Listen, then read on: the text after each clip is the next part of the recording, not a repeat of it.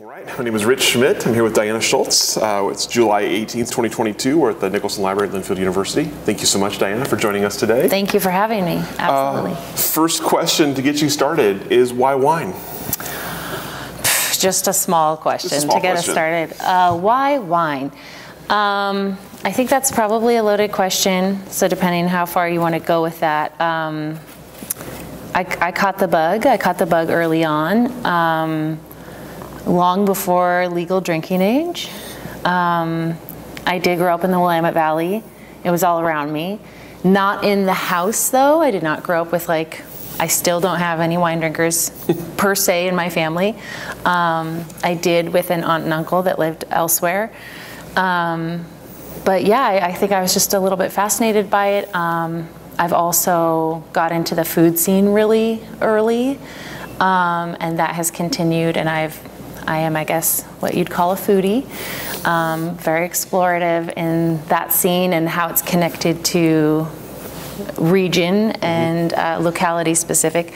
As someone who grew up here in just amongst farmland, yeah, I was always growing food in our own backyard and seeing what was grown, and that's still a fascination of mine to be as hyper-local as possible, while at the same time I have global wanderlust for all food and wine.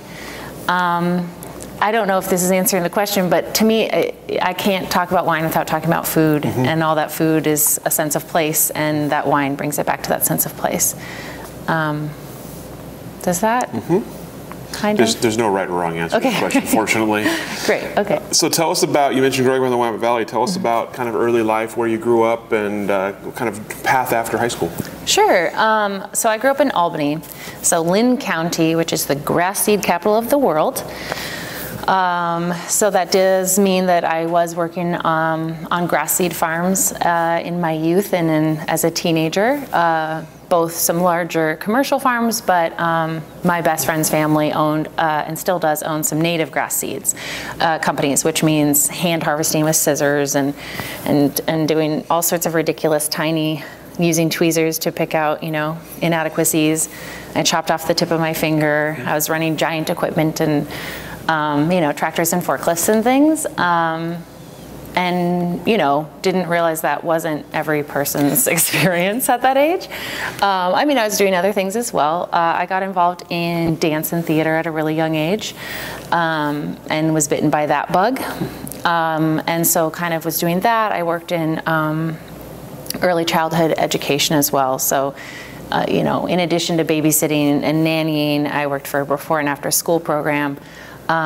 This theme will play out for the rest of my journey as I talk about it, that I've always had multiple things going at the exact same time that I've been heavily involved in, consistently at the same time.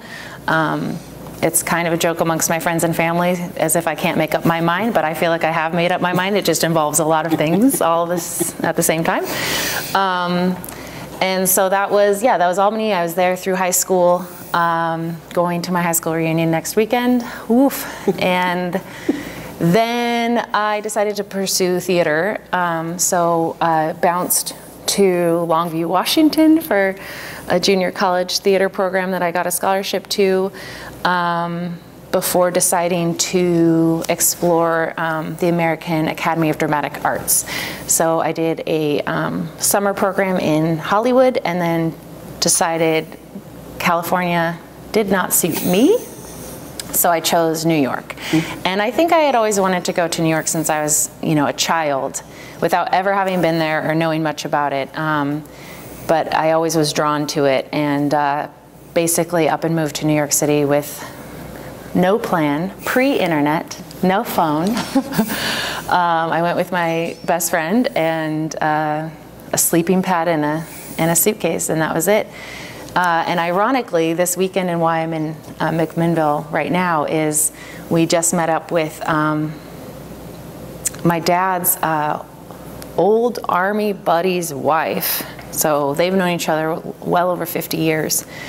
And she was our savior in New York City. So I had the written address of 2 humans in that entire city, and a MapQuest, maybe, And we ended up stumbling upon the university she was working at. I can't even remember what it was or what she was doing. And we walked in there. It was pouring down rain. And so we were like, well, let's just go see if she's there. I don't believe we had met. If we had, maybe it was once.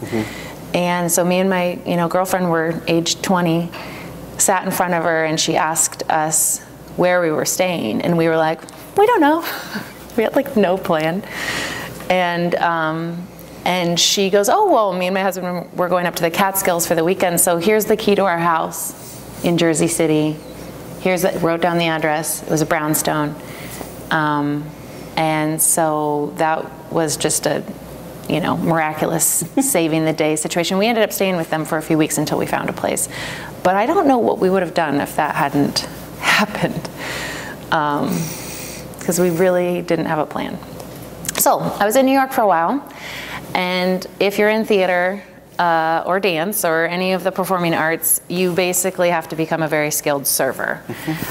So I had started already. I had been doing theater and dance in Albany, where I grew up, and Corvallis, and then in New York City realized that would be how I would make money. And so started serving, started bartending, and that is probably where the first real tangible wine exposure happened for me, because yes, I started in a 24-hour diner, but then I started working in some fine dining restaurants, and in one of them the owner, just by being in Oregon, again, Oregon was not, most people didn't even know where Oregon was. Literally, I'm not saying, Portlandia hadn't happened yet.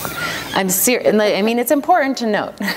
So Portlandia put us on the map in a way, but I was telling educated adults that I was from the West Coast, and they'd say California, and I'd say no, farther north, and they'd go, oh, Washington, and I'd go, no, Oregon, and they'd be like, what? Like nobody knew there was something between California and Washington, because we didn't have anything on the map at that point. And other than one guy I remember had seen a documentary on combining, and so he was like, oh, and just like assumed we lived amongst cows and all that. But I already knew about our wine industry and was almost like a Oregon, tour guide telling people, no, we grow wine, we make Pinot Noir, we have all these things. I, somehow been exposed to some of that, but I guess before I left. So I started helping the owner of this restaurant put together her wine list. I was 21, and but I was really fascinated and curious about it. That gave me, she started letting me go to all the buyers' tastings. So at 21, I mean, that's a crash course in how to keep your composure when you have 600 wines, and I didn't fully understand the spinning yet. But I learned a lot really quick, yeah, kind of continued from there. That's where I was able to start tasting famous wines of the world, and I think for me the intrigue was, it's always the story. It's always you find out that this winemaker, it's her brother, they have a horse, they plow they harvest by hand, it's this, it's the love that goes into it. I just I've been drawn in from the get-go on that. And that's how I kind of retain that information. I think I really struggle with it's not that I don't pay attention to some of the most famous wines of the world, but it's not until I have my personal experience with them. And I had them, at a picnic with my friend next to the river, and there were a lot of mosquitoes, and we were bummed out by that because we wanted it to be perfect. Or then all of a sudden I'm like, okay, now I have this connection to this wine. I think I've gone off track again, but New York. So I was in New York for a minute, loving life. Poor as can be.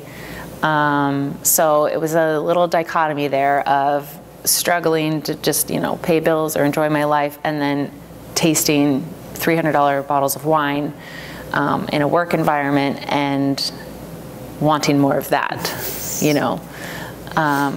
Yeah, and that just continued. So I became I was a very good bartender, very good server, got into catering, and that followed me back to Portland. So when I left New York, the plan was to go to Portland, Oregon, and dominate the theater scene regional credits, and then I would move back and dominate Broadway. Because when I left, there was still no internet, so to speak, other than me going to the library. You know, I was paying, you know, my $500 headshots. I didn't know what I was doing, cattle calls, and it was not feeling wonderful. So I thought if I just, you know, Portland seemed like I could take it over. And I ended up, you know, making other choices there, but basically, you know, got into all of that in Portland again. So everything food, everything wine, everything service, catering, and then I've actually got into coffee as well. So I had always been a coffee nerd, but really my kind of coffee path and wine path have continued to weave. Coffee got me into wine. It made me realize I had a good palate, and back and forth with that. So when you came back, actually before you come back to Oregon, tell me about the rest of the experience in New York. Obviously, you're tasting all these wines. You're starting to learn about wine. What did you have a thought about, like, that wine would be part of your future, and if so, how would it be part of your future? I think I had a thought, and I don't think I knew anything else, and I still feel that way often, where I know it's a part of my life. I know it has to be a part of my life, and I've always been trying to figure out in what capacity. And I think it started to come together because, again, I had multiple jobs. So I was bartending at one place, and I think serving or at another place, plus doing these little catering gigs. And so the way that wine was used in each place was so different. You know, so when I was bartending, you know, we had great cocktails and actually pretty good food at this restaurant, but our wine was Cavite, or, you know, and Santa Margarita, and these magnums of not great wine. And as a person who was already loving it in my personal life, and we were largely a tourist place, destination, because we were attached to a hotel. And so, you know, people would come in, they want to try wine they've never tried before, or wine that's from the United States, and we didn't even have that. But I knew enough to start to talk to them and go, oh, you know where you should go, or this is what you should try, or have you heard of, you know, Oregon Pinot Noir? And then, you know, in another setting, having French wines and trying to learn how to pronounce those, which I still struggle with, all pronunciation of everything, truly. And then in catering, depending on what I was working, if I was working a wedding where people loved wine, I'm all of a sudden opening wines from their personal cellars and having to use an OSO. And, you know, at a young age, you know, getting to try wines that were older than I was. And that was, so I think I started to see maybe the power and also like the mystery and the allure of wine, and how, yeah, and it's still a mission of mine, and maybe this is where it started, to make wine accessible to everyone. Because, you know, here we are pouring these wines that were crap at one place, but then being able to have this information in another environment where I could talk about it, and to see people get excited about that and intrigued, and you enjoy the experience more if you have a little bit of information on it. I really do think. I mean, I try super hard to not be the person that drones on and on just because I think it's cool, which I'm literally going to do today in this interview, I think. But it's okay. You've been asked to. Thank you. Okay, good. But in a service environment, I would always try to keep it to like 3 bullet points or less, unless people. But if you give just those 3 bullet points, right? So they've just got this glass of wine in front of them. They're going to nonchalantly drink it while they eat and move on with their day. But if you just say, oh, you know, hey, this comes from like a really hot coastal region in Spain, and it's almost like you can smell the ocean, you know, and just saying something like that, and someone will go, oh my God, you're right. And then they're you know, transported to this other place and time, and then they'd come back and go, hey, I want that ocean wine again, you know, and I'd be like, yeah, let me give you one more bit of information on that wine and why it's like this. Yeah, so I think I was already, and I mean, as I'm saying, I'm realizing here I am in theater, and I'm going, well, really what I was doing was storytelling, which was maybe already a thing that I was comfortable with, and that's what kind of fueled that passion. Well, on that note, you had talked earlier about how the story of wine was something that was so important to you, and kind of understanding where it was coming from was so much more meaningful. So as you were starting to learn wines and starting to learn stories, what were the stories that stuck? What were the wines that excited you, or the stories behind the wines that excited you, or that excited the customers you were selling to?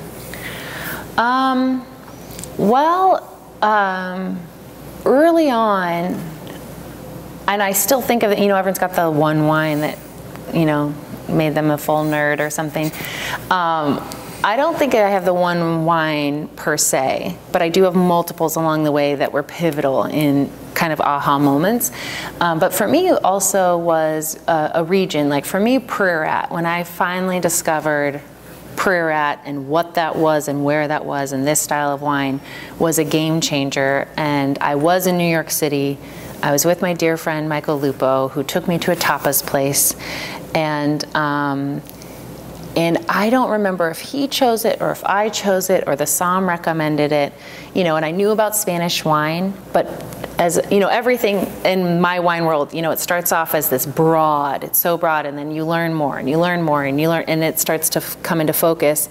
And as an educator, I tell people, you'll never stop. Like, you'll never stop learning. If you're paying attention, you will never know it all. Mm-hmm. There's no way. And that's what's fascinating, frustrating and fascinating about the wine industry.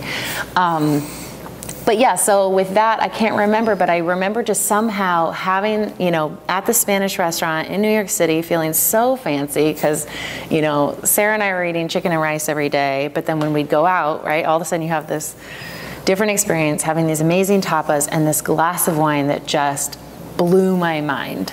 It was just such a one, and I, you know, looking back, the bottle was like a $30 retail bottle, but probably from that day on, any time I've ever seen a Priorat in a store, which over here is typically one mm-hmm. in each mm-hmm. wine location, I just have to buy it. I just have to buy it. Mm-hmm. And I normally will let it, you know, cellar for a bit, and I don't know. So that was a region, I guess I could say, that stuck with me. Mm-hmm. I was referencing the brother-sister duo. That's a story I found later, but that is a story that has stuck. Mm-hmm. That's Mas de Metz. That's oh man, I follow her on Instagram.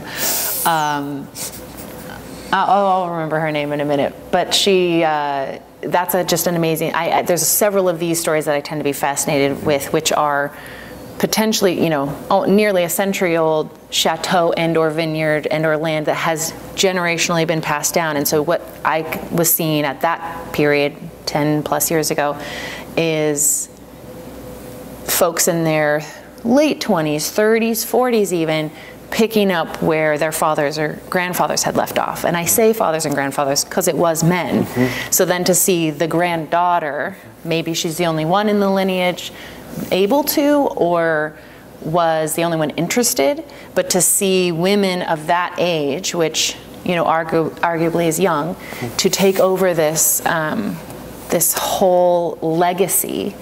And then also we see that age start to have a different approach to it, right? So sustainability was already something that is what the younger generation is looking at, or with, and I mean it with the horse. I used to know all the details when I used to sell this wine. I used to know the horse's name, you know, and all the things, but that was a change. So that is not what her father and grandfather had been doing, but that was her approach of going, I'm going to take what they've been doing, but I'm going to do it in a way that has no motorized anything on my property.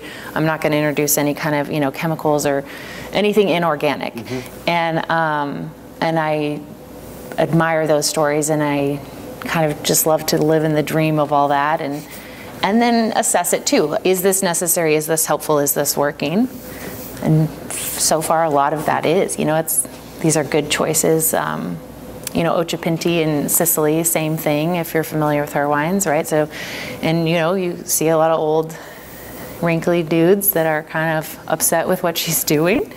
But she's, in another sense, like revolutionizing Sicilian wine and presenting it in a new way. And she's got all this following, because who doesn't love to see a badass woman, you know, owning this and making it her own. So I can think those are the stories. So definitely every story that involved a woman intrigued me, if I'm honest, because there were so few.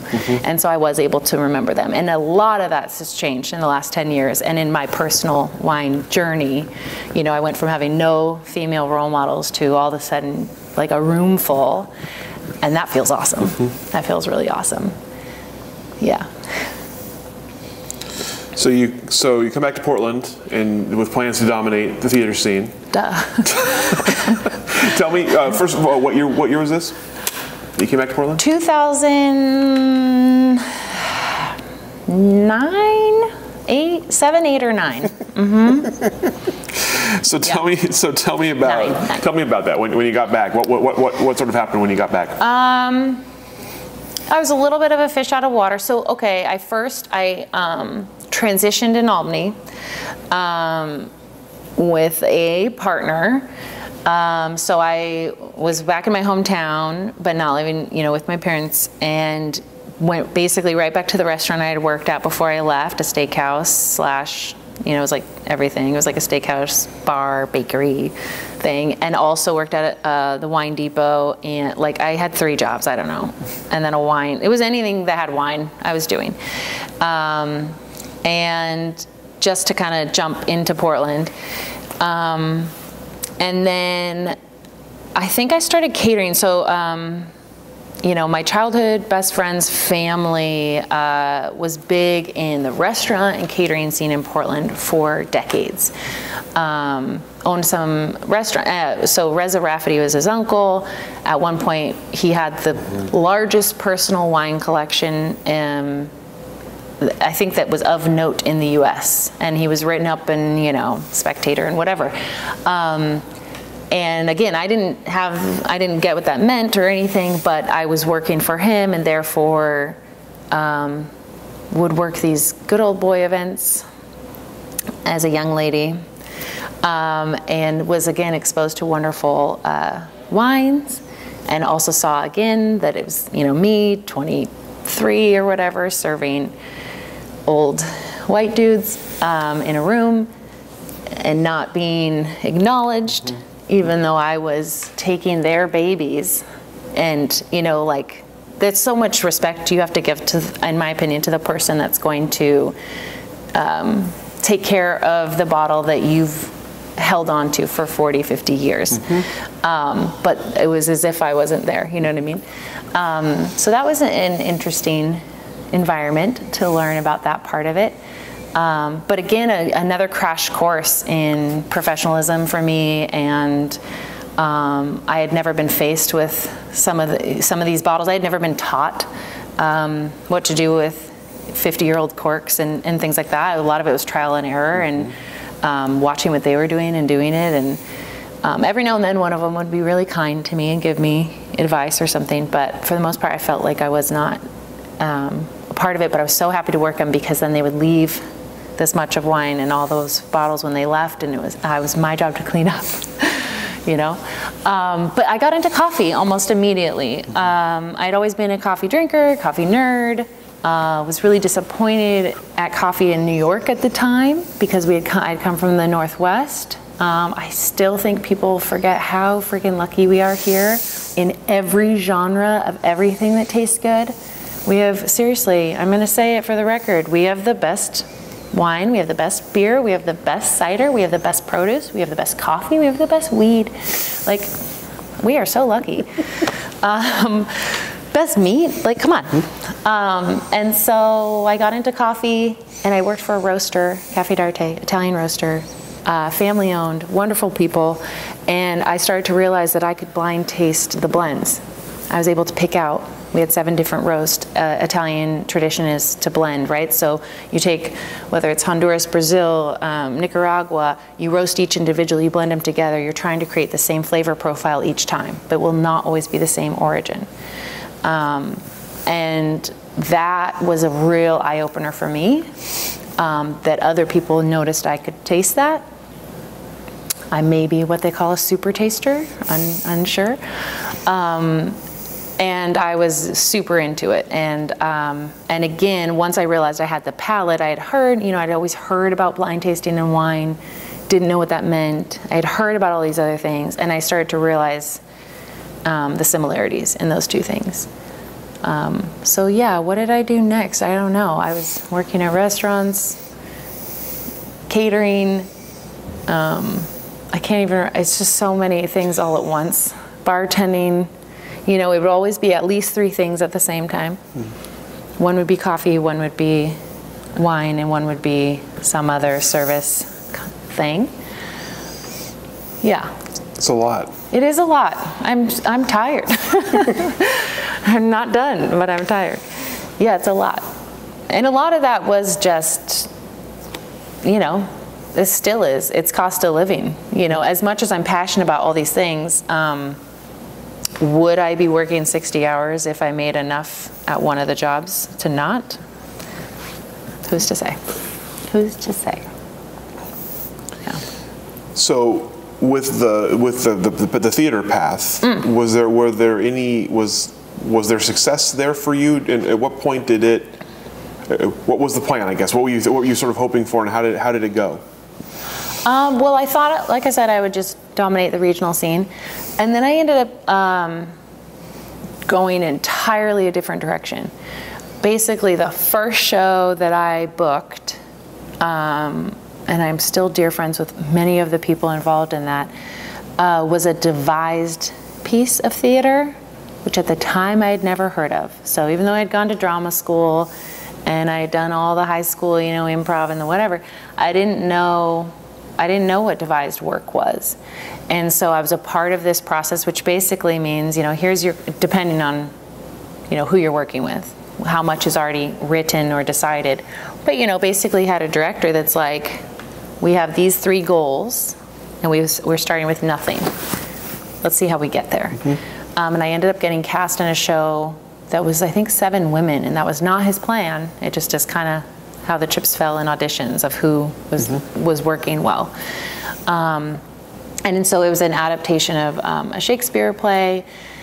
And so basically it's a lot of workshopping, and it's a lot of, you know, storytelling and trying out different ideas and seeing what clicks and creating these pathways and developing character. And it was wildly frustrating, but also super fun and interesting and creatively stimulating. And in that process, I think within that show, there was 2 other women that I, you know, really clicked with. And we decided to start a theater company with that vibe. And so we had met a few other folks in the process. And that, you know, kind of changed who the core members were a little bit, kind of took a minute to shake it down. But basically started a theater company, a devised theater company that was called the Forgery Theater Co. And it was co because we couldn't decide if it was collective, company, or whatever the other one. Everyone had a different idea of what it should be, so we just kept it at co. Co-op?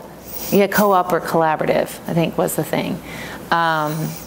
And I think I learned a lot in that because everything was like a democratic process. And so it took us a long time to make any progress. And also half the company was introverts. And I consider myself like an extroverted introvert. So I'm definitely like, I'm a yes person. I say I want to do everything. But then I also am like, okay, and now I'm going home, don't talk to me for 2 days kind of a thing.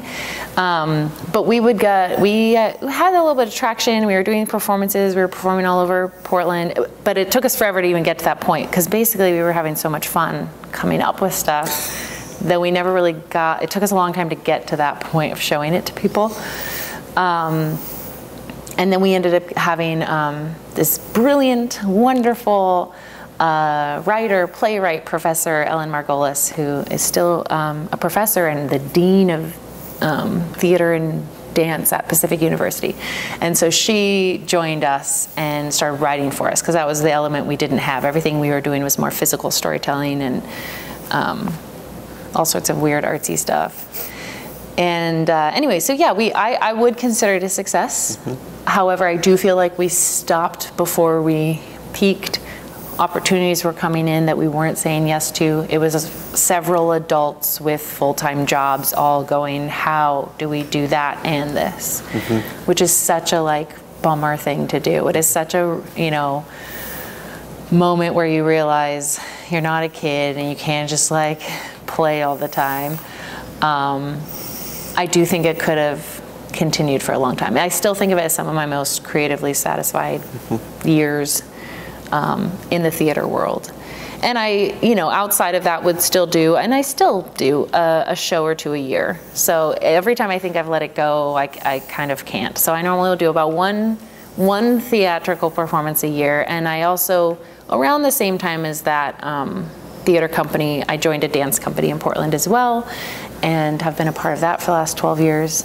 And I keep thinking I'm done with that as well. And then I kind of get sucked back in, mainly because it's a part of who I am. So as much as I'm old and everything hurts and I don't have time, I have to perform at least something or create something, and I have to share that art. And it feels very connected to me. Yeah. So moderate success.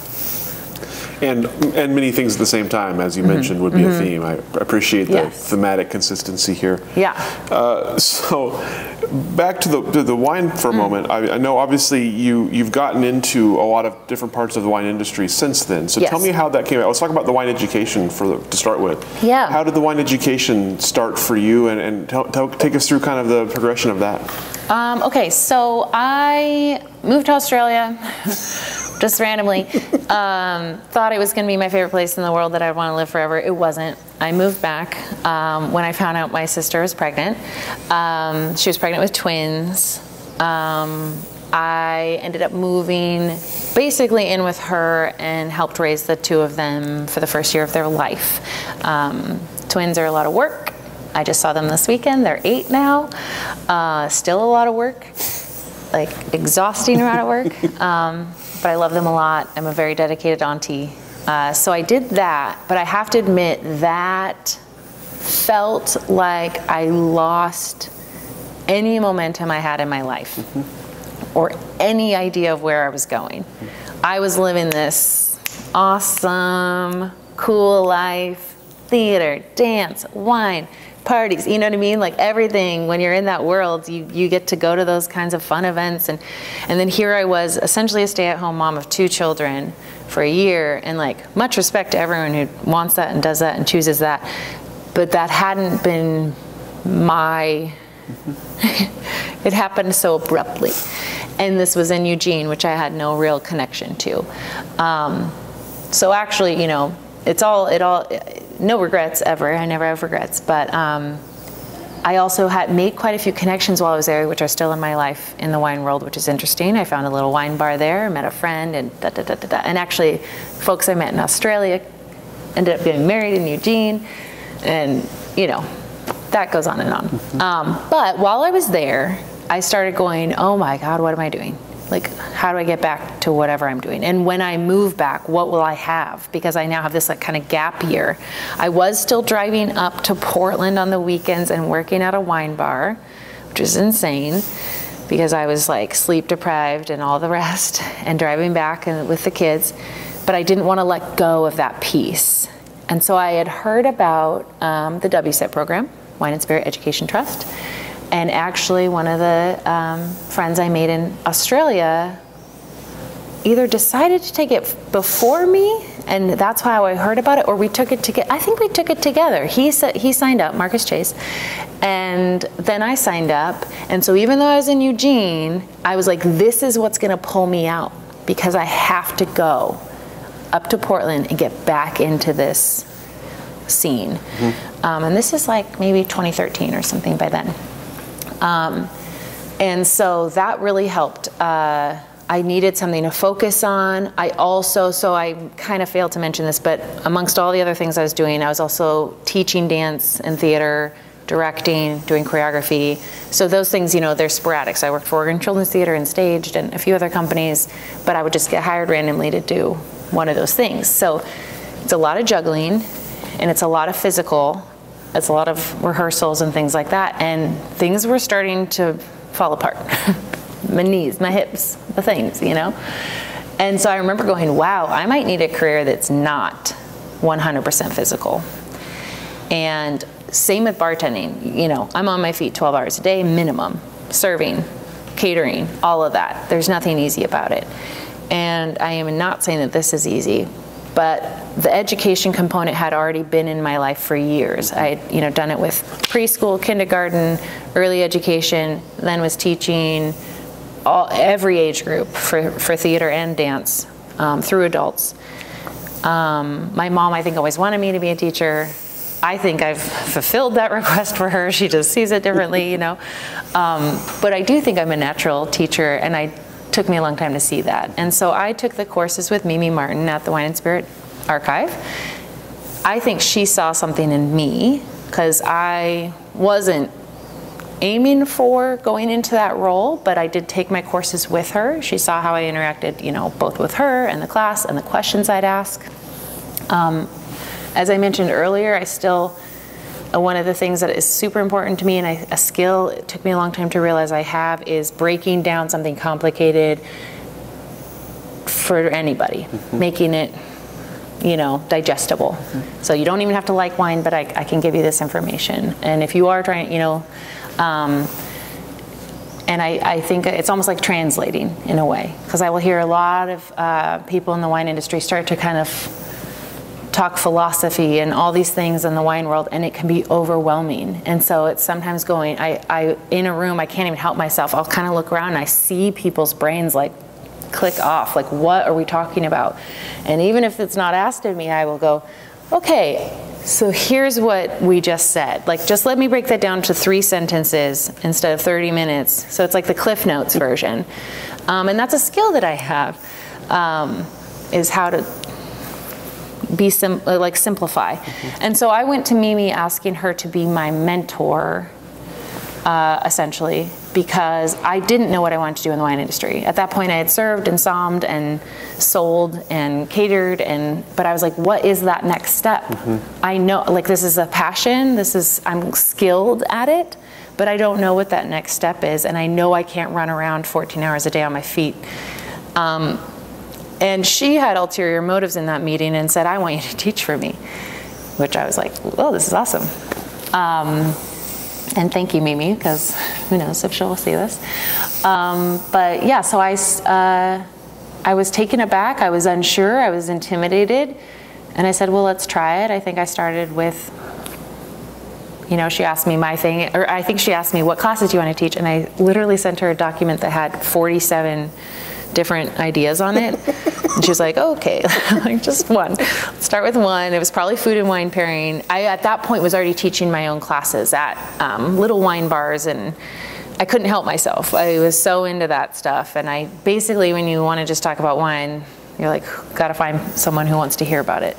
So I was doing little pop-up education classes, and she knew that and knew they were going well. And so she's like, you should do them here, and let me pay you real money, you know? Anyway, so that's how I got into the wine education, and it started off really small with just some of those kind of trial runs, and then teaching the WSET courses, which is its own, it's one thing for me, I can talk forever as you're seeing. It's another to regurgitate textbook information exactly how an institution wants it.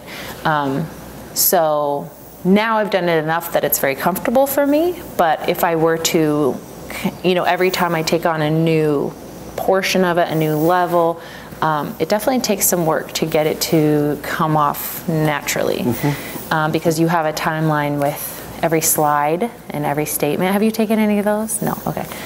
Oh, you have? Which one? Just the first one. Okay. There's no way I taught you then, right? I'd know you. Okay. Okay, because I do teach, huh? I just took it here. Oh, so did Jess teach that? Tony. Tony. Okay, okay, great. So yeah, I teach that in Portland, and I love teaching the level 1 because it's kind of that place where some people are just like, I got nothing else to do. There's so many people that are like, I'm a computer programmer, and they take it, and I'm like, what are you doing? Or nurses, or, you know, just like people that I'm like, your job is so intense, I can't believe you want to do like this too. And then there's, you know, people in the industry or not, and then at the end of it all, sometimes you've caught them.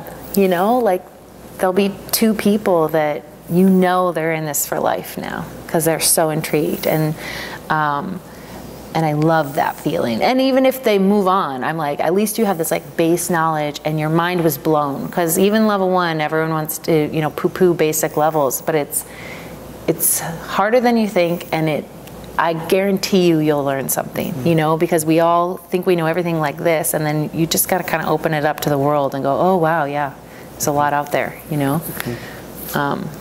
Yeah. So when it comes to learning what you need to teach and then also teaching it, what have you found to be the most interesting parts of it for you, and what are the things you find are most kind of, the students are most kind of catching on to or most excited by? I think that's kind of connected, because what I tend to gravitate towards are the questions that I get. And if I can also, you know, be critical of myself, it's also figuring out how to simplify my responses, because often what happens is these questions are pretty big, and I'm like, oh, this is what you want to know, and then I'm like, oh wait, that's too much. We need to start here, you know. But I will say, whether or not it's coming from the students or it's from me, and I have now like put it on the students, I think I get folks really excited about the food component, because I'm so excited about it, and because I think it's so, if you're not thinking of it, I want you to think of it. And it doesn't have to be your favorite thing, you know, but it's my favorite thing. And I spend most of my days and time thinking about what wine's gonna go with what food, and what food's gonna go with what wine, and I don't want to have one without the other. I just don't. And I'm always thinking of just those, because it's an experience. It's a whole different thing. And if there's anything I can impart on students also, is just paying attention. That's really what it is.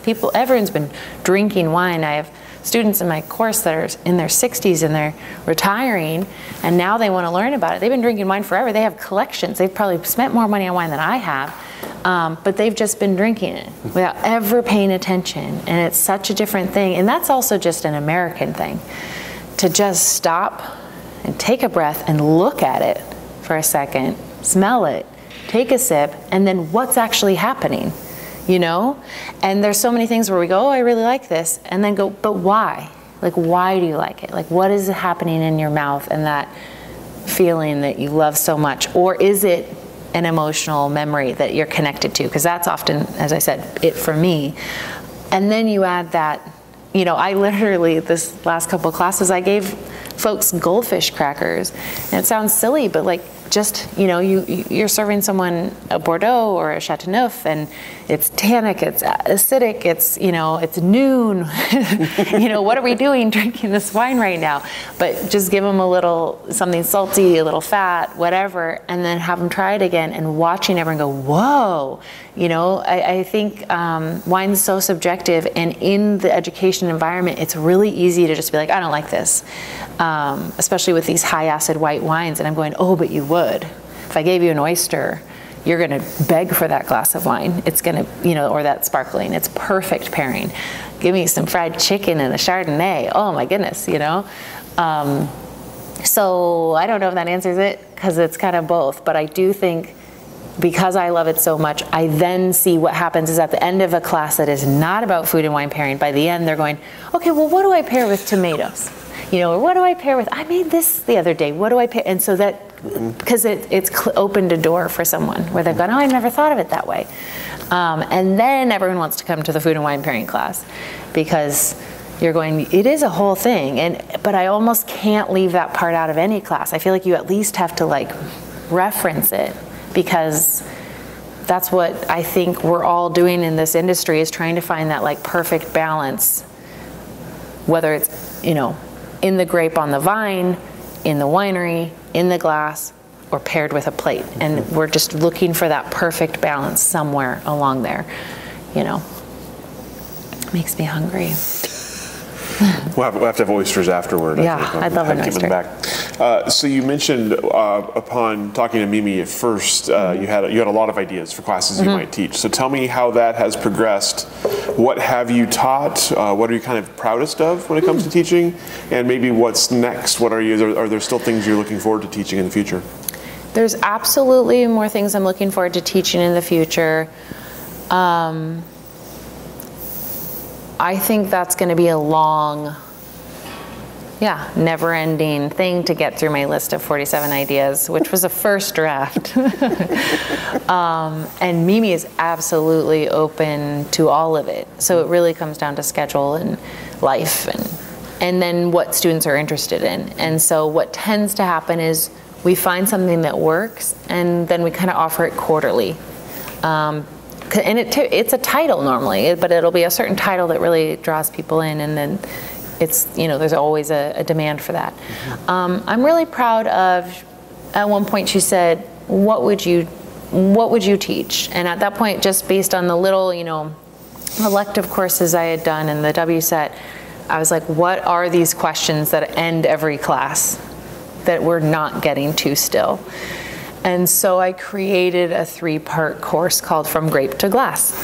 So that, because one class, 1 hour and a half, 2 hours, really flies by when you're tasting wine, because a lot of that is the observations of the wine. And so to really, we do 2 different 3-part classes. We also do like a Wine 101 or something, I can't remember what it's called, or Palate Primer, something like that. But having the same students for what ends up being, 5.5 hours or 6 hours or something, is so wonderful.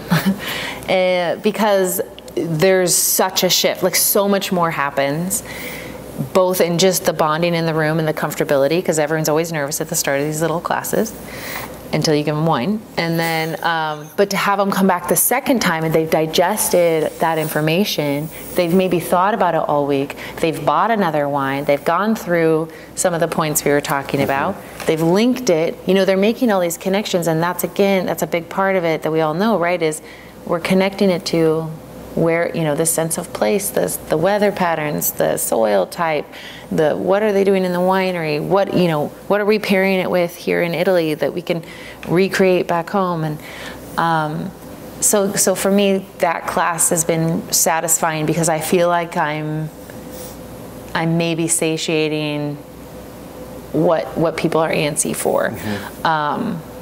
And or by the end of it, they're intrigued and now they want more and more, which is super fun. And then I go, okay, well, maybe you want to take a more serious step into a certification program. But so I'm really proud of the Grape to Glass class. Yeah, and I think it's a good one. And I think some people are intimidated by the 3-parter, but I think there's no need to be intimidated.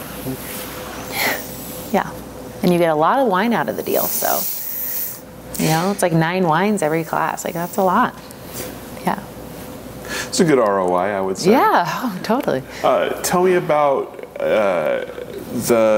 as you have taught more, and how have students changed? Have the students who've come to you changed? Are they looking for different things? Are they asking different questions? Are they expecting different things? And how are you kind of finding the way to match that? That's a great question. Especially the last 2 years, things have gotten crinkly, because we went online for a while, and we're just now back in person again. I'm not sure if this is statistically accurate, but it does feel as if the student population for the elective courses has gotten older. More people are retired or close to retirement. A lot of it is we want to travel and we want to know what we're saying. I hear that from everyone, is I know what I like, but I don't know why I like it. I don't know how to say it. I don't know how to order. I don't know how to, and people are actually like kind of really hard on themselves. I'm like, you do know. Don't be scared, I think there's a little bit of a, I don't know if marketing's the right word, but there's a little bit of a marketing issue in the wine world. I think the fact that people are feeling intimidated to ask for things tells us that we have kind of turned this, we have this like a little bit of this like snobbery fun. People think it's so fun to be like, it's so fancy and ritzy and you got to wear a suit. And then it kind of like leaves out a lot of people unnecessarily. Because for us living here, right, if we go to a winery, we go to a vineyard, the winemaker or the vineyard manager, they're in overalls and Carhartts. Their boots are dirty. And in harvest, our hands are dirty. They're stained. And then you go to a wine tasting and there's a white tablecloth and it's, costs $125 to be there. And I'm not saying it's not worth it. The value is there, but there's this disconnect of it's agriculture. Like this industry is agriculture. At the end of the day, it's farm.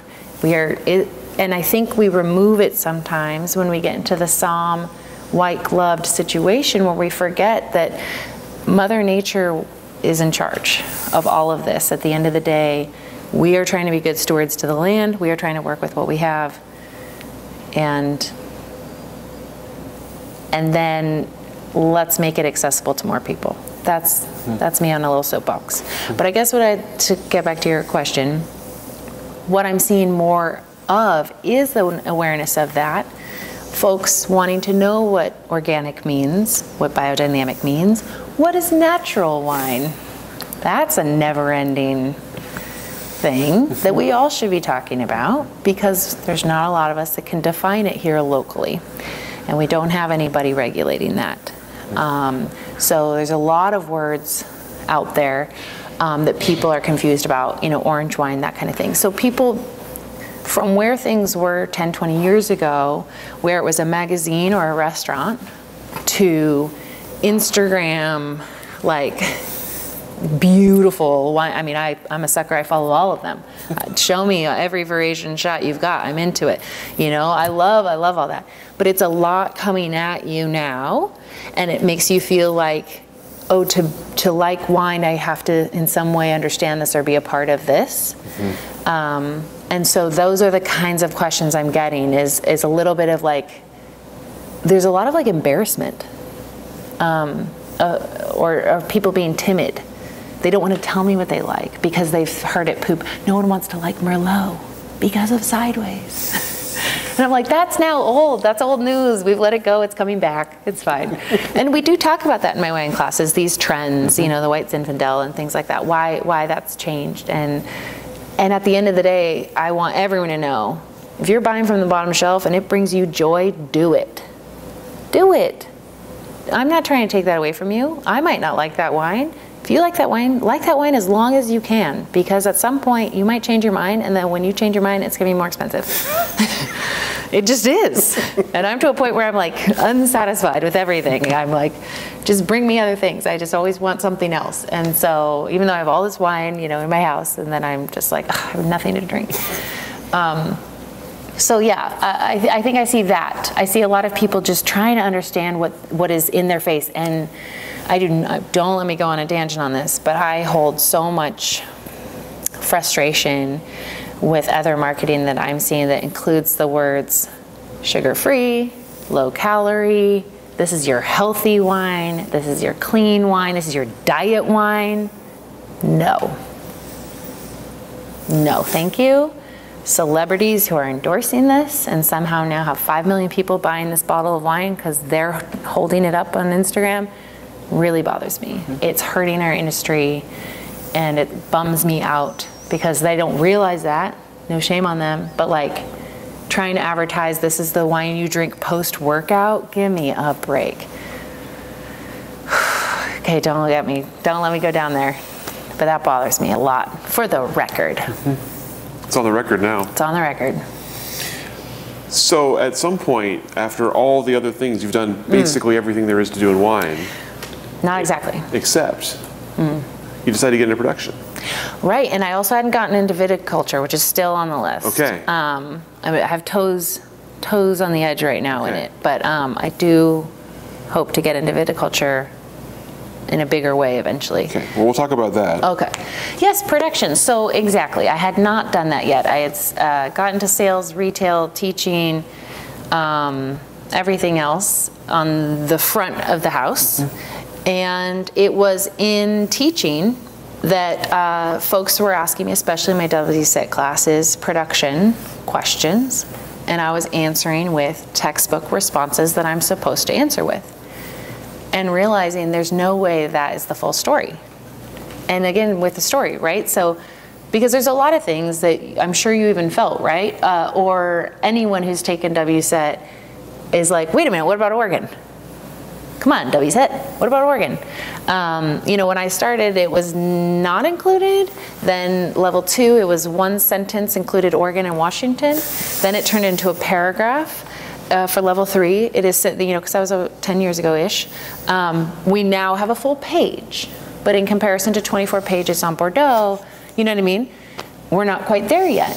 But we are competing with Burgundy and New Zealand for the top Pinot Noir in the world. And everyone's sleeping on our Chardonnays, which is good for us right now. But like, someday they're gonna figure out our Chardonnay. So buy it now. That's a tip.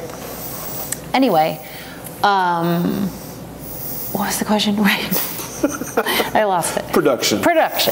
So, folks were asking me questions. I was giving responses. The answers, and this is still true, I feel like, with any international school, they're going to give you this answer. But the wine industry has never been black or white. Nothing is ever finite. Do people inoculate or do people use natural yeast? Like, yes. But like, it's yes and. Like, this is a long conversation, and why, right? And to not confuse people in these courses, because they're not in that next part, right? You have to keep it simple so that they can pass their test. And then the next level, we might go farther. And then in the next, you know, in diploma, you start to talk about other things. So with that, I will forever want to know more. I will always want, as an instructor, I want to feel confident that if you ask me a question, I can answer it. And so I was realizing I needed to get my hands dirty. And so I started, you know, I've of course had wine friends and winemaker friends, and had dabbled here and there with, you know, helping them bottling a day or harvest a day. And so I started doing that a lot more.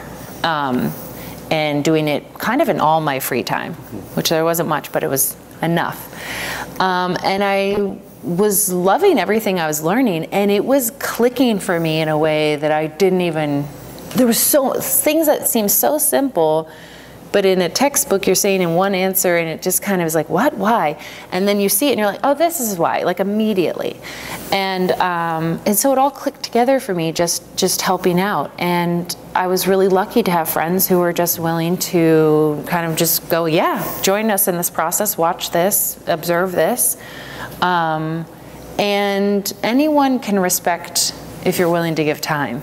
If you're willing to, you know, give time, labor, sweat, break your back a little bit, it's super appreciated. And so my, you know, winemaking mentor is Bradford Cowan, and he basically, I probably was helping with his wine for a few vintages in multiple ways. I'm also just a natural networker, and if I like something, I'm in the right place at the right time to talk about the right wines sometimes.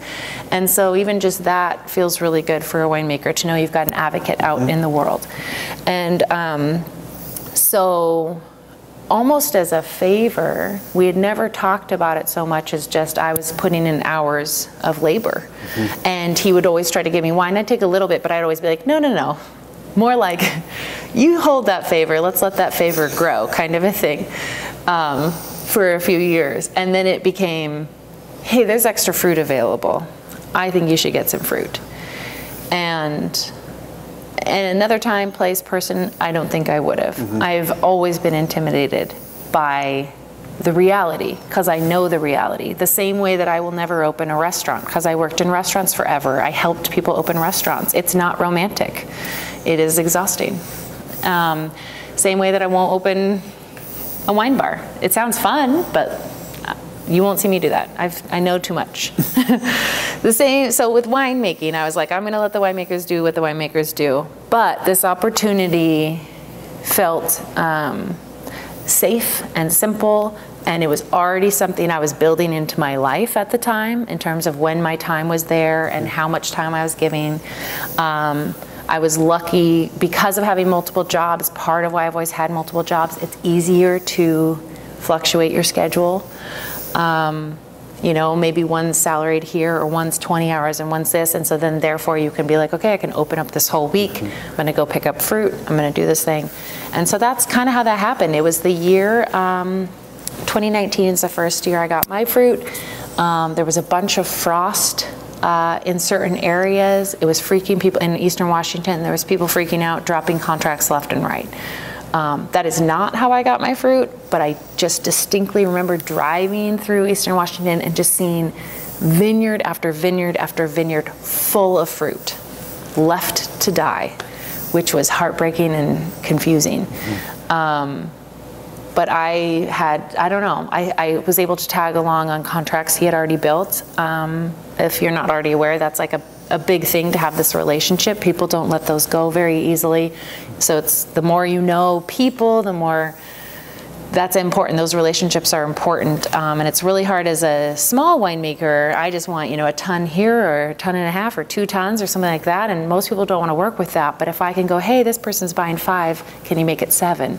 And you already have this relationship going and a good rapport. So that's how that happened. And I absolutely love the wines that Bradford makes with Adega Northwest. And so I wanted to learn as much as I could on what he was doing, and then it continued. That's, I guess, what that is. And even just it was so, to work a harvest as a person who's just there dancing around and doing what I'm told to do versus being responsible for my own thing was a game changer. And any question I didn't know yet, I had to figure out. And so again, it instantly made me a better instructor on the production side of wine. And that's why I still make it on the side as well, because I can follow a list for other people. I can do what I'm told, but to have to be forced with a decision, an idea, getting creative with it, to me, that's how I learn best. Hands-on. I need hands-on and I need repetition. Yeah, and I also like it so much more than I could have ever thought. It's really fun. It's really fun as someone who was a somm for forever in sales, and I love talking to people and humans, but it's kind of really fun to go to work in sweatpants and boots and, you know, listen to a podcast or whatever and just kind of have time with the barrels and the wine, and it's kind of great. It's kind of meditative. Yeah. So as the fruit came available, tell me about all the rest of it, of figuring out you're going to be a commercial winemaker, all the things that go into that, coming up with a label and a name and a way to sell it and all of that. So tell me about especially that 2019. How did that go? How were the decisions made, and how did that wine turn out? The wine is delicious and amazing, and I wouldn't say that if I didn't really believe it. Well, you're a somm, so you have to tell the truth. I do have to tell the truth, and I was very nervous. I'm still nervous about each vintage because of that. And I will also tell you, this is the part that I'm like, do I want this on the record? You know, I came across smoke-tainted grapes in 2020, and I made a bunch of wine that was smoke-tainted. And I have since distilled that wine, and I have a bunch of moonshine now, brandy, you know. Not all of it. And I still have other wine in bottle that as a somm, a previous somm, and as someone that I really want you to trust what I'm saying and respect it and know I'm not going to steer you wrong, I would never serve this wine to you. So that was a hard lesson, an expensive lesson. But yes, my 2019 Tempranillo I think is absolutely wonderful. I was so nervous about it. I also learned more about how wine shifts and changes and goes through different phases, and I never understood it. I still don't understand it, but I at least now maybe know to expect it. I remember still having friends come in and barrel sampling at one point, and I was like, this is not behaving. Like, this is not what this wine is supposed to taste like, and I was not proud of it in that moment. But I was like, I know it tasted good, you know, a couple months ago. Like, what's happened? And so, kind of learning that it's growing, it's adapting, it's evolving. That's been an interesting lesson, and I am doing this for myself more than anything. I just have this byproduct of wine I now have to deal with. So to answer that part, luckily, everything I mentioned before, catering, serving, da-da-da-da-da, I've had, I did a pop-up business with a friend in the Gorge where we did cultural, food and wine dinners. I did another one in Portland where we paired with a chef. And these things come naturally to me, and they're also my favorite things to do, is to host people and pour them food and wine. That's how I want the majority of my wine to be served and sold. I really want to create the experience, the event. I want to host people. I want there to be a personal connection. Fast forward 8 years and my business partner might be like, okay, enough of this storytelling, I don't know. But for me right now, that's how I see it. And I think it can be done. And I no shame in grocery stores at all. But I don't feel like I'm making a wine that I just want anonymously on a shelf. I'm hoping I don't make enough that I need to do that. Like I said, for me, it's kind of a learning experience that I just want to continue for my own until I figure out what it is I'm doing. And that's kind of me in my life. It might take me 10 years, and then I might go, okay, you know what? It is going to be Cab Franc that I do now forever. And then I might go, okay, I'm going to triple my production. But for right now, I'm still dabbling. I'm still trying out different styles and what I'm after. I want to emulate wines I've tried around the world. I want to also I want to go, how do I make this unique to me and my time in this space and where I'm getting the fruit. And when I reference business partner, that same childhood best friend that we were talking about, Lee McCollins, who's highly skilled in all things marketing and graphic design, and he's helped me with the labels and the website, and we have officially talked about going into business for real together, which intimidates the hell out of me, which is exactly why I need him, because I will just sit here quietly in a winery and make wine for a long time and share it with my friends, but I am running out of room and I will have to show it to other people, and other people are curious and want to try it. And I've been able to have a couple private things, but he's going to help me get it to that level that we'll need to be at to sustain. Yeah, that's what you asked, right? Production, sales. Oh, the name. And he came up with the name. That was my next question. Augustina Cellars. So my name is Diana Marie Augustina Schultz. And he just said it's going to be Augustina Cellars. I tend to just do whatever he says. I did say, well, he goes, basically it was like, come up with a better name. And I asked all my other friends, and everyone came up with names because I was a dancer, like, it should be Dancing Diana. And I was like, no. Or Dirty Diana, no. Something about your feet, like, like people were just the weirdest suggestions, because I do the, pigeage. That's what got me into it, I should say, with the other winemakers, was I was full on ready to stomp the grapes for them.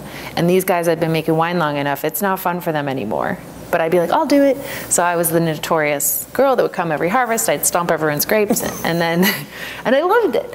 And so they're like, that's what it should be, is you stomp. And I was like, no, I am not trying to make a critter wine or a gimmick. And so no one had a better name. And I like that it's both personal, but that you wouldn't necessarily know it's mine. So it's Augustina Cellars. You talked about the projects for you, and you weren't necessarily thinking about, at the time you started, necessarily making it enough to sell or to distribute or anything like that. But now your wine's out and you've given it to people, and I'm curious about that experience for you. What's it like having that wine with your name literally on it that you're handing to someone? So nerve-wracking. I've performed thousands of people. It is so nerve-wracking. And I think how you heard about me was through someone at the Woven Wineworks event that I did. I've never been so nervous as I was to talk to 10 people about my own product, because we just had these little private seatings, 10 or 12 people at each one. It was really lovely. It was lovely. It was such a I'm so glad I said yes, because I wasn't going to, because I was like, I don't think I should do that, I was trying to be secretive about this, I think, for a long time, because I'm not someone that ever says I'm doing something unless I'm doing it. I don't announce things unless it's real, and because I think of this as a learning, growing, evolving skill, it's really hard for me to just go, and here it is, you will love it. Fortunately, everyone's loved it. And I poured a second wine there as well.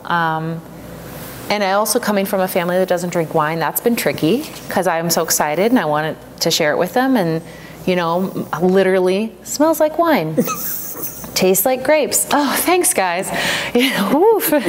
Just really not helpful. And so it's, it took me a while to feel confident enough that I was like, I know this is a good wine and I am okay serving it to people, but it doesn't mean you have to like it. That's the other thing with wine. Just because I like it and I made it, then it's so intimidating. The same New Yorker I was mentioning, Ellen, she goes, well, I want to try your wine. And then, you're sitting around a table and you're talking, and I'm aware of every sip she's taking and that she hasn't said anything. And I'm like, oh, if she hates it. And, it's, for me personally, that's been a huge challenge. I'm sure I'll get over it. But that's why I want to do event style. I do great when I'm like, I know this pairs perfectly. Have that experience. You're in my home, or we're at this place, and it's, I'm giving you, I can throw you a party better than I can just be like, drink my wine, So that's why I think that model will work for me. And this is another thing I wasn't sure I'd want to put on the record. But as a performer, I'd been dreaming for a long time that what I think I'm going to do when I go to release my wines is it will be like a show aspect. Amazing. Is it? I think it's amazing. So it's taken me years. So I had come up with this idea long before I made wine, but I was going to make a show that paired with a wine with each, story, and kind of connect them to travel stories and, different, I have all sorts of things I wanted to, share, but they were going to be wines from everyone else. But then now that my world has turned into winemaking, I was like, I think this is how I release my wine. And so the dance company that I work for dance with, has a venue, and it's almost as if it's how I dreamt it, because I didn't have it then, but I was like, it needs to be comedy style seating or jazz style seating, little tables. Someone comes around, pours you your next wine. You don't even know what you're drinking until you hear this whole story, right? And then you're like, and by the way, and so that's the plan. And so I've been kind of, tight-lipped about things, I think, because I'm not trying to dump the wine. Everyone's going, hey, I know this person, you could sell all of it at this, and I'm like, no, like, I don't know if this sounds narcissistic, but I really want to know who's drinking it. I want to share it, and I want it to be connected with me so that you have that. And again, you don't have to like it. You can walk away being like, oh, that redhead, she talks a lot. Wine was fine, but come on, Didn't go blind. Huh? Didn't make me blind. Right. Or they could be like, that was such a cool, weird thing I just went to, where I saw this show and had this experience and drank this wine, and or went to this party. And so that's kind of my thing, is I'm kind of just, I feel like I'm kind of collecting and building for that moment. Yeah. Although I'm also slowly drinking it and giving it away as well. So we'll see how much I have left. Yeah. Because that's what's too bad, is my first vintage was only 1 barrel. So it's really not that much. And so that is dwindling. Fortunately, I have more of 2020, and I've got 6 barrels working. But I want to stay small for now. Yeah. You mentioned Bradford, your mentor in the wine. Tell me about what you've sort of gotten from him, and what now that you've done it a couple of times, what have you changed? What are you doing that's unique? What's your style? Well, because I've changed varietals, like I said, each thing still feels like a new learning opportunity. I think what I picked up, and he comes from a similar background in that he was a somm as well, and high-end, badass somm in New York City. But we come at it from different ways, because I went through WSET and he went through international, you know, like just the mindset is different. He can tell you every large producer and famous Yahoo in the wine world, and I can tell you the wind patterns and the soil of which that grape was grown and how it might compare to yada yada, right? So it's just a different way of looking at it, and there is some complementary skills that we share. In general, I think, I don't know what the word is. It's not that he's strict, but the decisions he makes are very precise and very important. And he was careful to not go, hey, this is exactly what I do, copy it. But he'd go, this is a way you could do it, this is a way you could do it. I'd recommend something in this realm, you know, but he kind of also would say this, and then there would be other times where he's like, don't do it that way, or something. And so all of those things definitely you internalize really quick, right? Just like when you're being trained by anyone to just go, okay, this can't be done. And those things still feel really important to me. And I see why now. And it definitely took me time of doing it to go, he's right. And I'm stubborn, and he's stubborn. And we have one of those friendships where we clash heads sometimes. But more often than not, he's right on all of the winemaking stuff, because he's definitely been doing it, you know, 4 times longer than I have. And so it's helpful, though, for me to stumble and then understand why, because he's not a good instructor. Like the way that I was saying, I can take something complicated and break it down. He doesn't do that. So I'm having to almost like create my own based on one like gesture or word. I'm going, okay, what's the lesson here? So again, there's things about that have been beneficial and also frustrating for both of us, I'm sure. But yeah, so I don't know if that answers it, because I also feel like I don't want to give away my secrets. But I have anything that I know about his wines that I love, I want to do as close to what he's doing as I possibly can. And so I have tried to keep all that. And then what's fascinating is how different it'll be anyway. Because his assistant winemaker, there's one vintage where the 3 of us got the same fruit from the same grower, same vineyard, same year, same pick date, right? And we made a few different decisions at the very beginning of crush, but the wines are wildly expressing in different ways. Like there's no way you'd blindly go, oh, this is all from, you know? And that's what's, again, amazing and fascinating about wine. And also we kind of can't even figure out why. Because there's some things that are so similarly done that you're just like, what, why, how is it doing this? So that's a good thing, I think, in the wine world, that because I don't want to try to be a copycat, but as I said, I want to copy everything that's working as well. So yeah, I feel like just there's certain strict things, or just like protocols or cleanliness or things that, you know, he drilled in really quickly, and I feel like that is, I will forever follow those. Yeah. And then try to pick his brain whenever he's not thinking, so I can get more secrets out. Yeah. You mentioned viticulture as kind of the final frontier now, so tell me about what you would like to do in viticulture, maybe what's coming next. It's on the same vein of, as an instructor, I want to have the dirty hands to talk about that aspect of it as well. The winery I work for now in Washington just acquired a vineyard, and so it's been a crash course kind of for all of us to try that out. Fortunately, it's not my job to like do it.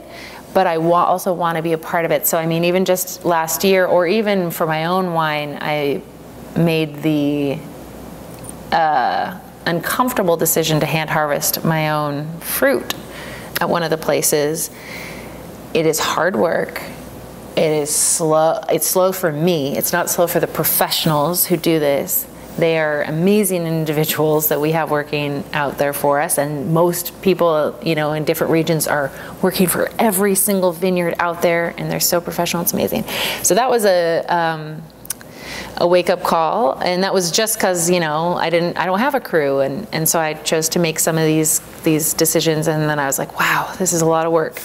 But yeah, I think I've dreamt, like maybe a lot of us do. It's like the opening restaurant thing, right? Where I'm like, maybe I own a vineyard someday, or maybe I this, or if I owned a vineyard, then I'd sell myself fruit, and I'd have my own fruit to make my wine, or so I've thought about that. I don't know what that looks like yet. I have so many dreams of living in different parts of the world still. So I'm like, is that what I do, or do I develop that skill here? And I don't know, but with this vineyard currently, we're looking into the Simonet and Search method, which are these two badass Italian guys. I have just like this weird affinity to Italy, where I am like desperate to go there, live there, be there. Italian wines are my favorite. I worked for an Italian coffee company. I worked for Remy, which is Italian wines. Like at one point in my life, everything I did was Italian, and I've never been still. And I had a plan to go in 2020, which of course. So that's just, it's just like this thing calling me. I'm an Italian wine ambassador. I'm an Italian wine scholar. I'd like to become an Italian wine ambassador, mainly just so that I hopefully have a reason to go there potentially every year. So I don't know what I want with the vineyard. I just know that I have now been a part of some pruning and some thinning and some, the vineyard that we had was trained Scott Henry, and we broke it down to Guyot, which is huge massacre of this vineyard. It's going to take a while for us to see our yields build back up.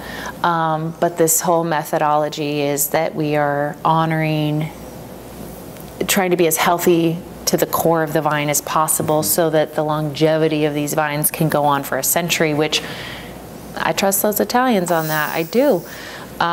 We don't have that time here to have learned that yet. We're still so young in the industry. So I want to learn more about that.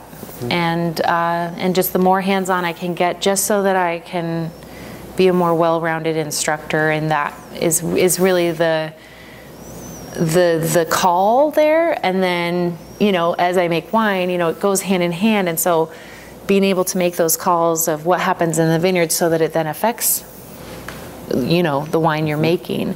I think that's an important marriage of information to have. So again, I'm too timid to tell you I will own a vineyard someday, or I will, do any of that. But I do know I want more education on it. I want to continue seeing the differences of when we harvest in the vineyard and how it's trained to the winemaking style, and continue that. Yeah.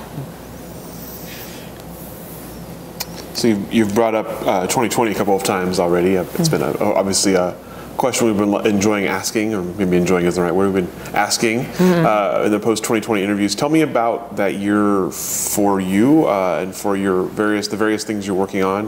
What were the biggest adjustments you had to make? What were the biggest decisions you had to make, and how did you come out the other side?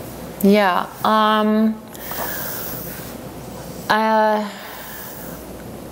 I think it's an ongoing learning experiment, or learning opportunity for me with smoke taint. I knew of it. I knew as a somm, right, and as someone selling wine, you could taste it, I could smell it. I think that's why I prickle at it so intensely. Even though there's plenty of wines out there with some on it, and a lot of people enjoy them, and that's great.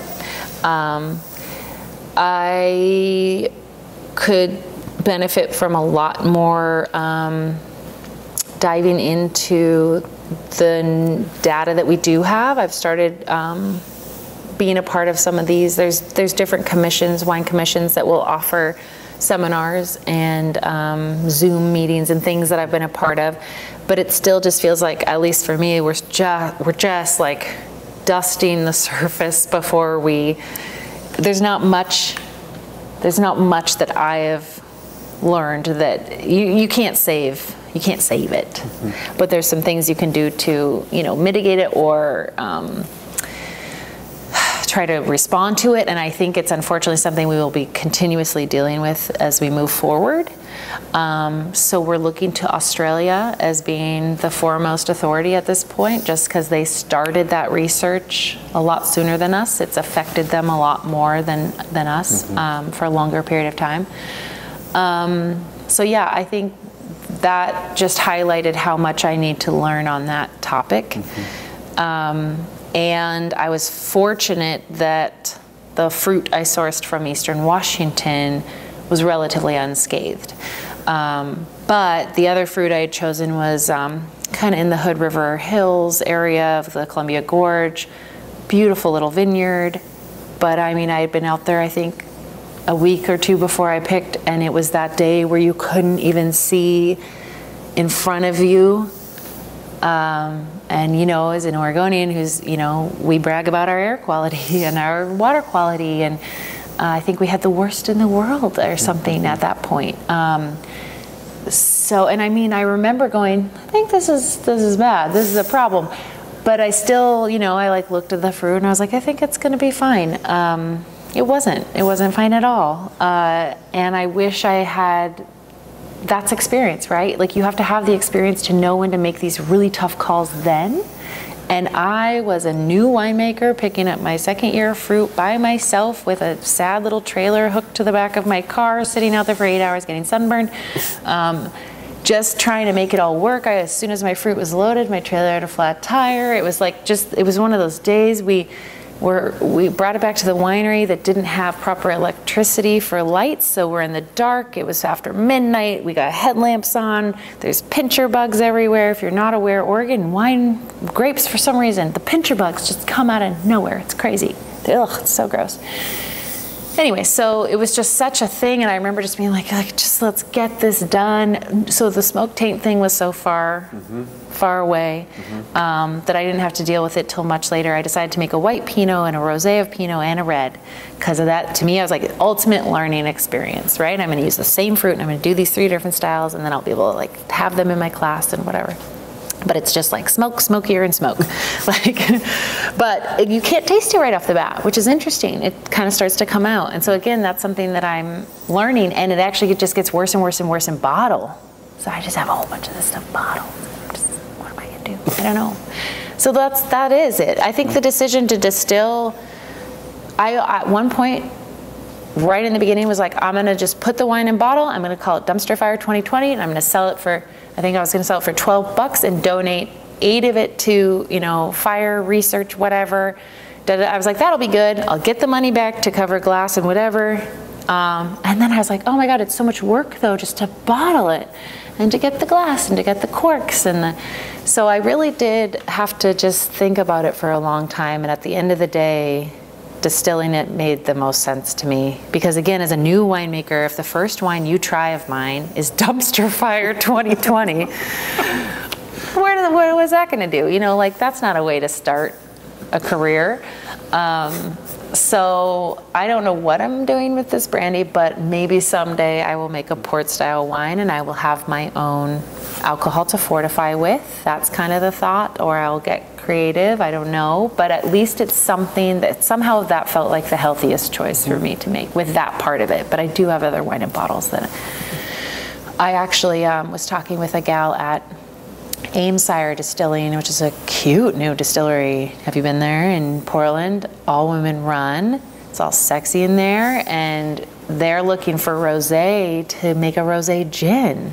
And they're specifically trying to collab with like young winemakers and female winemakers, and especially on the smoke taint. So it's a way to, and I love gin. So I'm gonna be like, just take my wine, give me back a little gin, and we're fine.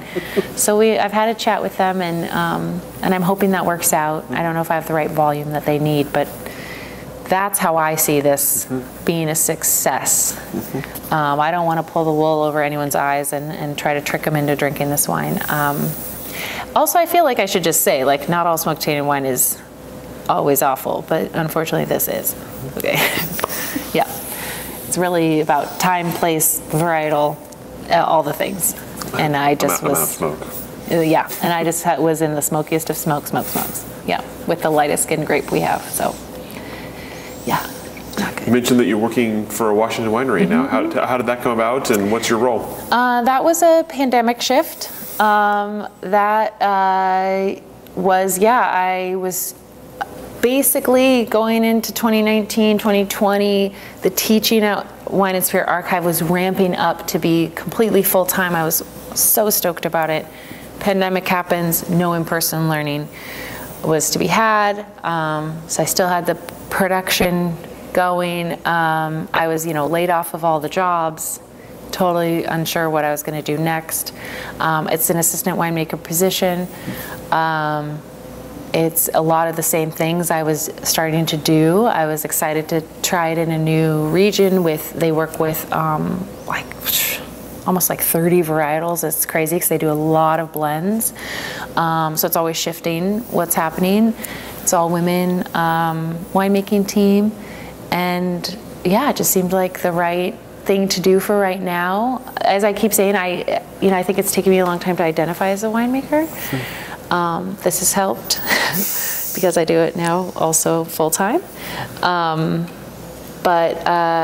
Just to see what other people are doing, and I'd like to do more of that. And I feel like I'm a little late to the game on the jumping around for different harvests, like literally physically late to the game.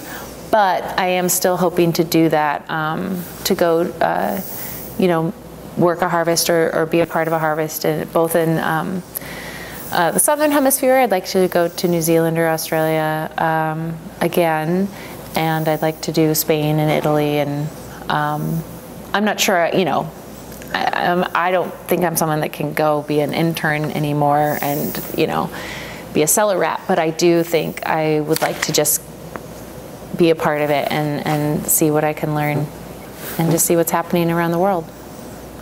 I also just want to go everywhere, so that I got to make it, go together. Yeah.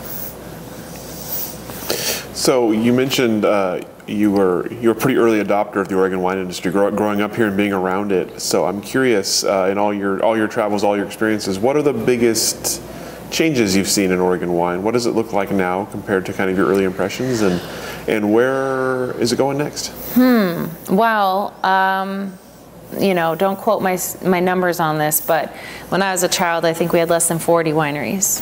By the time I was able to drink, it was 400-ish. Now we're over 800. I think well over 800. Yeah. So that has changed a lot, and it has been interesting. As someone who, grew up in Albany, a lot of people who are from small towns don't want to claim their small hometowns. I do, because I want you to be like, she's awesome. Albany must be kind of cool, or something. I don't know. But I had a wonderful childhood. But I wanted to get right on out of there as soon as I graduated high school. No disrespect, but I had done everything I needed to do in that town. My folks still live there. I have wonderful friends that still live there. But it actually took, I think, zipping all over the world for me to realize how much I love the Pacific Northwest and how there's no place better, and how I actually came from wine country and had I was like, I'm never living there again. And then I'm like, how weird that my whole world and career is kind of bringing me right back to where I started. I just don't identify with that. I just think of it as like, oh, that's, the tiny town with the grass and stuff. So it's grown a lot. It's changed a lot. It's, I just spent the weekend in McMinnville, and I'm seeing all the changes here. And when I say changes, I'm saying new, fancy, expensive hotels and restaurants that are opening. It's a both and, right? You need that progress. You need the tourism. That's what's going to, benefit your local economy. I'm seeing it all throughout wine country. We used to kind of just have Allison Inn as like our fancy spot, and more things are popping up. I do think that is just a train that is not going to stop. Like I said, with sleeping on Chardonnay or whatever, it's shocking how many people still haven't discovered us, even though we've grown from 40 to 800, like I said, and the tourism has only kind of gone up and up. So I think that's going to continue. So I think as long as the folks who are doing the city planning and the zoning or whatever are making smart, sustainable choices so that we can handle that kind of tourism. I think it can benefit everybody if we do it in a smart way. I am seeing a lot of, you know, the natural wine movement. I use that in quotes because we do not have a standard. That frustrates me. I think there is a lot of, you know, a lot of old world or European wineries do natural winemaking. And they seem to all kind of be on the same page, and here I'm not seeing that. And that I don't enjoy that, because again, it's turned into a little bit of a trendy word that people are throwing around. And then what I see people do is that they don't want to drink anything other than quote unquote natural wine, when potentially all of it is natural wine or not. Or, I mean, most winemakers that I know, and I know a lot of them, and I've worked with a lot of them, and I've visited a lot of them, and I've seen their practices, almost everyone has really, really good intentions. You know, we are talking minimal intervention, working with what you're given, being a good steward to your land, and I think that is vitally important, so much more than whether or not, you know, how much SO2 you use, which I think is also vital in winemaking and preserving it. So yeah, so I hope to see, I don't know, I hope to see, I don't want to say I hope to see regulation, that's not it. But remember when our beer scene was like, okay, we had Widmer and whatever, and then all of a sudden it was like, you know, 22 craft breweries, and now who knows, 200. But then it's kind of got to, you know, like a pendulum swings, but we kind of got to hone it in too. Or I think it just kind of gets a little chaotic. So I'd like to see, we are seeing it in, I feel like Oregon has done a really good job of having, like, I don't know if it's called the Oregon Wine Commission here. No. Or Wine Board. Oregon Wine Board, thank you. I feel like they've done a really great job, and a lot of people are as kind of like bringing awareness to all these things, keeping people on the same page about things, and also like adding in, you know, DEI training, and I think that kind of the community staying as a community is, I think, what is really important, because we need to all be in this together, and yeah. And obviously we talked a little bit about what's next for you, but tell us a bit more about what's next for your work and your brand and everything else. Yeah, I hope, you know, to continue teaching more and more as now in-person's back. I love it so much, I really do. And so I hope to continue that. I hope to continue making wine for myself slowly, and building up my business plan and business model, so that I know I'm executing the vision of it that I think is important. And for me, it's also then building in opportunities for travel. I'd like them to be work related. That can sometimes work in the educator position, right? But also I've dreamt of being an Italian wine ambassador for that reason. I'd like to continue, like I said, traveling to other countries to experience their harvest and crush, and just pick up as much of that as I can. Yeah, I have a lot of different ideas for the future. They're all wine related. But basically, the more that I can continue to round out my personal education is, I think, what I'm after the most. Yeah, and I'm hoping by next year it'll be, you know, kind of 5 years into my personal brand, which to me only feels like then the beginning. As someone who moves slowly like that, and all my friends are like, we want your wine, and I'm like, just shh. Next year we'll start the process. Yeah, and I really see opportunity. I don't know if I made this clear, but when I talk about the different parties and events I want to throw, I have so many skilled entrepreneurial friends and colleagues and I love to network, and I love to collaborate. And these are not just a party to have a party. I want it to be the place that it's held has meaning, the food that is served is thoughtful, you know, the whole experience.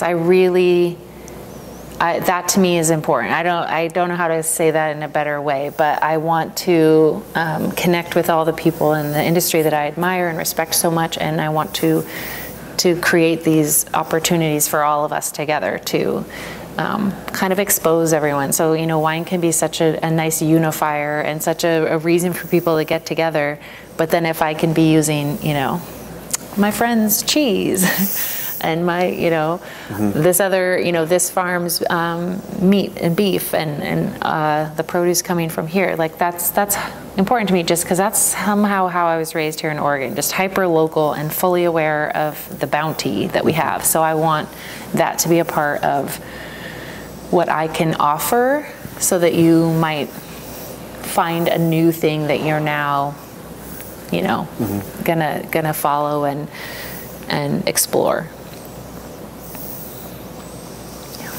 All right. That's all the questions that I have for you. Yeah, that was a lot of talking. Oh my goodness. Oh, well, is there anything we didn't talk about? Anything I didn't ask that I should have? Anything you'd like to cover that we didn't cover?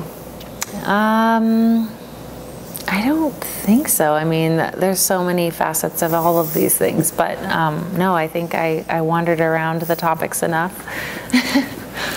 Fantastic. Well, thank you so much for your time and for sharing your story with us, and we'll go ahead and let you off the hook. Okay, thank you. Thank you. Glad to be here.